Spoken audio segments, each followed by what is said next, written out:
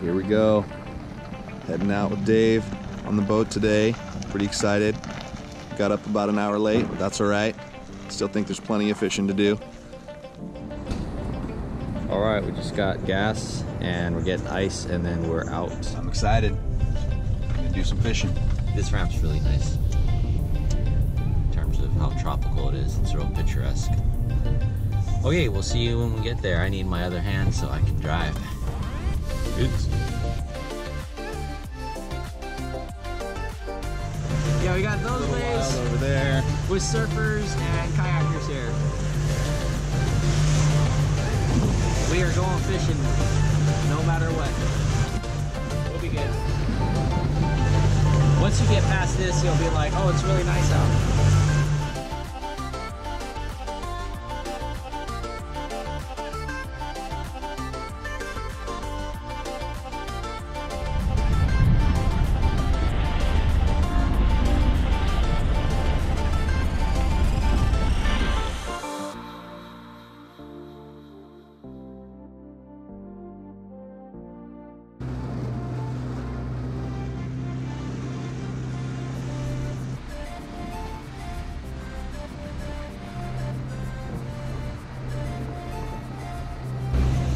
I'm with my good friend Peter. What's up? Peter came all the way from Spokane, Washington to go on this trip. That's right. Good to have Peter here.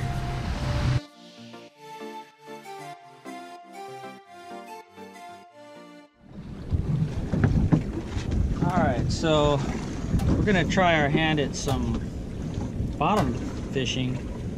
We're in 577 feet, which is deep enough to catch some snappers. And so we're gonna try it out and see if we can't get on some of the deep 7 today. I've already pre-made these, so we're gonna go ahead and clip this guy in a position, lock him in. This is just a piece of old spear gun rubber. Let's say you're manual cranking and you're not paying attention. You don't want to do damage to your rod or to your tip. So I like these because they're cheaper.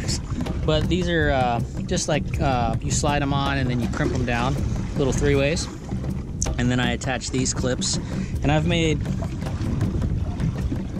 these leaders, which are basically just about 6 feet, 1 fathom of monofilament attached to a circle hook and a swivel. And then I just clip these guys on.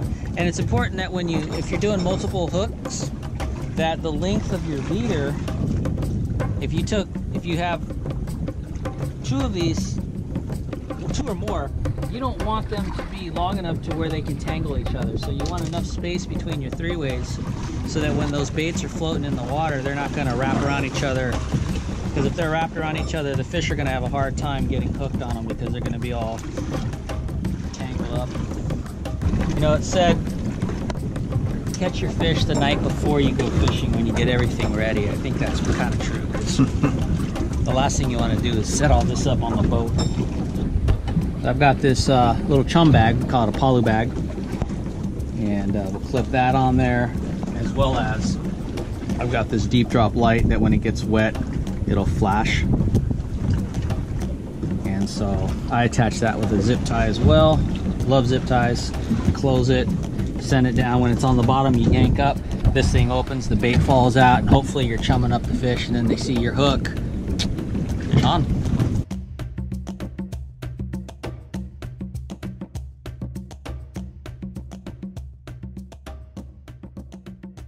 All right, so Peter's gonna drop down.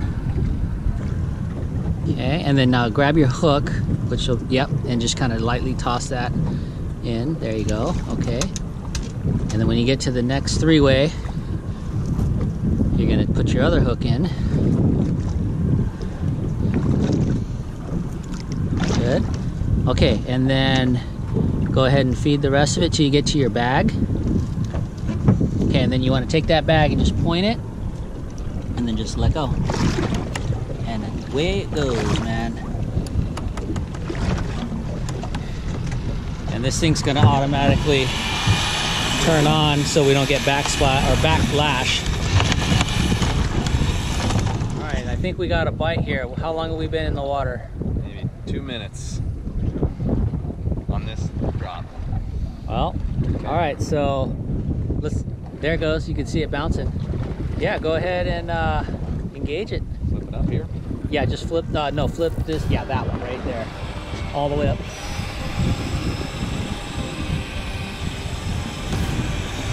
Oh yeah, there's something of good size on there, man. Yeah. Yeah, I got the juice, yeah, I got the juice. Big game cool, make them look like cool. Always play cool, that's the biggest rule. Fuck that, what they doing, keep on doing. There you go, Peter. Me? Right on, man.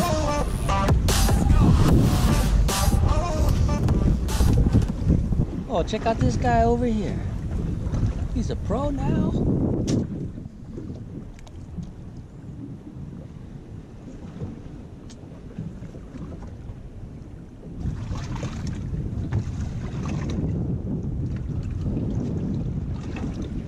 Got it going, man.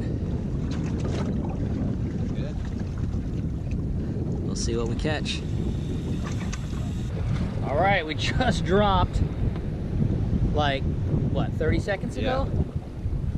Sometimes these fish bite and then they get lazy. There it goes. Yep. There it goes. Yeah, you got. Yeah, he's still pulling. Gonna slow down now.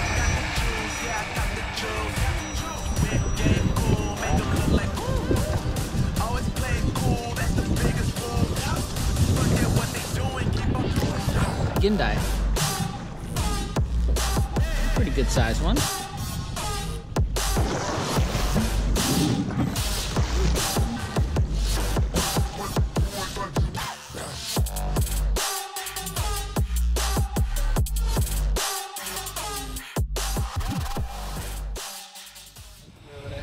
That's a little bit bigger fish, bro. Oh yeah, I can feel it. Yeah. What you think of that, man? It's awesome.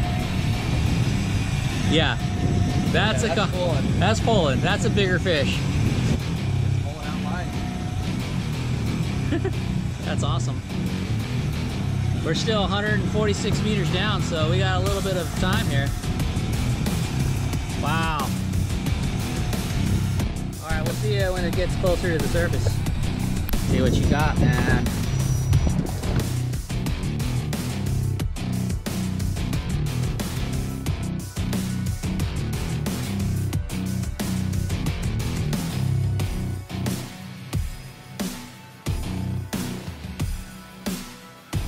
How's that feel though to hand line a fish like that, man? Cool. All right, you're gonna want this line on this side so you can, well, I'll hold this so you don't get tangled up.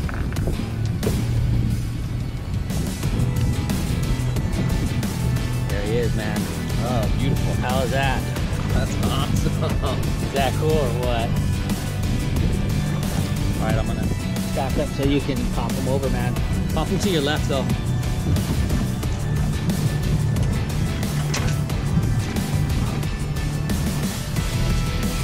There you go, man. Sweet. You're on the Big Island. You got your first kahala, man. That's also known as the greater amberjack in other places. Nice fish. Cool.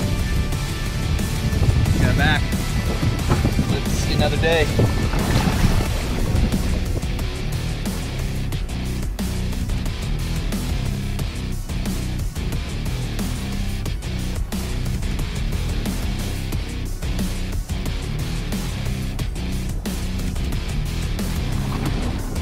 Ah, check this out. We were coming home and we saw this coconut floating.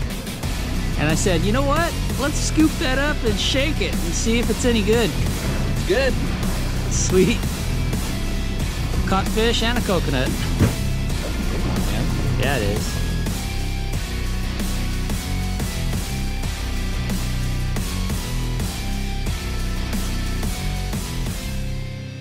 We always get back when it's dark, so these fish are They're gonna need to be illuminated with the dive light.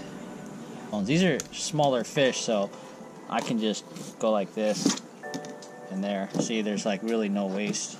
Cut down to the skin and then just run and hover just above it, just like this, just like that. See, there's like no waste, and they hardly have a bloodline, so you can get real close to that skin and you're not going to leave a whole bunch.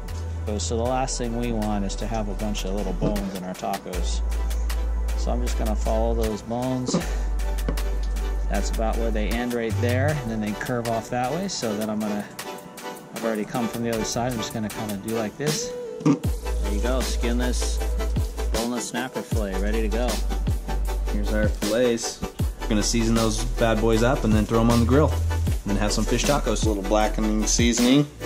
So you put olive oil on them, or avocado oil? Yeah, whatever oil you prefer. Avocado oil. And then just put a bunch of seasoning, huh? A bunch of seasoning on them and then just grill them up. Sounds good, man.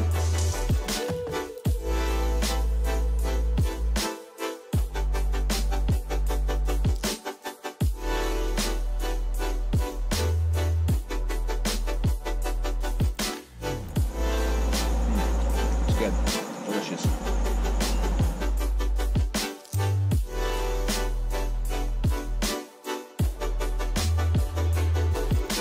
Taco time.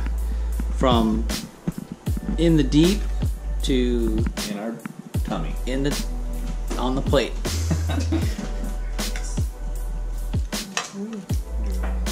Oh yeah, look at that. Fish tacos. Very good. How is it, Christy? The sauce is the best part. You like the aioli that Peter made? I Yes. really like it. Ties everything Delicious. together. Yeah, it's the sauce and the lime. Leilani never eats tacos. I mean, never. And I'm super stoked. I'm gonna take a big bite. That's good. Good job, Peter. Thanks.